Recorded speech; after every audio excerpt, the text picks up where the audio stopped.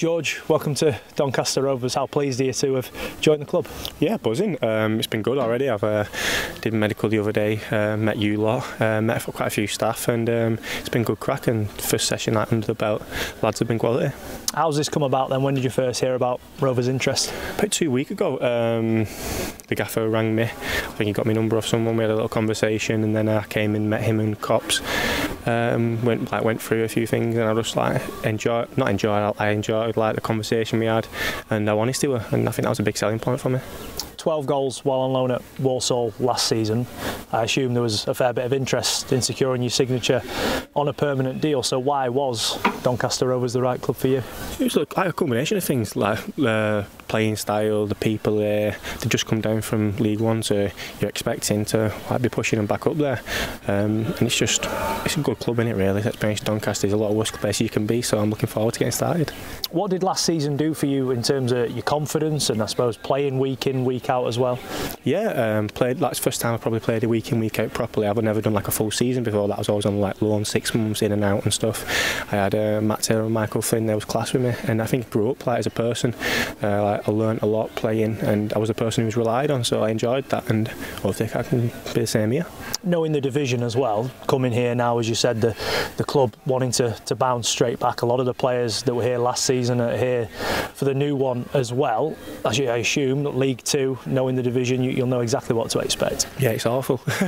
No, like it's just you like it's hard to say really. Like you know what it's going to be about. A lot of it's like simple things. You don't have to be too fancy. Like going away to like horrible places on Tuesday nights and cold. You've got to learn to win. Like, and it's all about like these philosophies and stuff like that. But then again, it's getting like 3 points and wins. In the meetings you've had with the manager, where did he sort of pinpoint the areas of your game that I suppose are good, and where he feels he can take you to the next level? Yeah, but he spoke about quite a few things. But one big thing he was saying, he don't want to change me, and that's a big key point. He wants to enhance my positive parts and make me better at them. So that's like a major thing where you don't want to be trying to fit like a round peg in a square hole. You don't want that, do you? Looking at a fair few of your goals last season, there's a lot of you on the shoulder chasing down what maybe looked like lost causes. Do you feel that's your game in a nutshell, chasing things down that maybe some people wouldn't? Yeah, I think a lot of time, because we didn't do as well as we expected, was pending a lot. So like when you can turn defences, getting behind them, I think that's where I can use my pace and getting behind teams and hurt them rather than like playing in front of teams. You signed just in time for the first day of pre-season. How have you found it, sort of blowing the cobwebs off? Yeah, I should have left it a day, shouldn't I? We've just done like a sort of a bleep test thing then. It was tough, but it's good to get like first day in with the lads and then you're in it together then from the start. You're not coming in and being like a bit part of it. They get to know you and you know them. Is it easier having that first day, because everybody's sort of catching up a little bit, aren't they, with each other? So as you said there, you're not coming in 3-4 weeks into pre-season, everybody's got their feet under the table. Yeah. You're in from day one and everyone knows your face. Exactly, yeah, in from day one, meeting new lads are wanting to find out about you. I suppose like Harrison Biggins got along with him well already, and he's in the same boat as me. He's just signed, hasn't he? So it's just good set of lads, good set of like quite a few northern lads in there, which helps being around. So it's good going, yeah. You've been at Barnsley as well. You know the South Yorkshire patch. Did that make it a little bit easier? You know the sort of area you're going to be I hope playing. It's not like Barnsley here. But yeah, it was. It's good. Been good coming here. I've got a few friends around here, Al Mawat and people like that.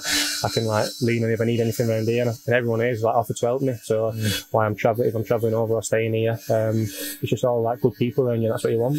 You mentioned speaking to you on Friday. You know Adam Clayton, yeah, as well. He's certainly a character within the dressing room. Did seeing him and having a familiar face make things a little bit easier as well this morning? Yeah, he's the first person the only lad who I knew, previously, other than playing against lads. So it's nice having Clay. I haven't even spoke to him yet. He's too busy messing about, isn't he? So I spoke to the other lads and getting along with them all well. He seems to be no idiots. What can the Rovers fans expect from you then? We've seen a few of your goals, but in terms of week in, week out, for anyone who's not seen you play just yet, what can they expect from you in a Doncaster Rovers shirt? I think every Saturday I'll give it everything. Like some days I might be naff, but I'll run my socks off, work hard, and I think that's what you can expect really.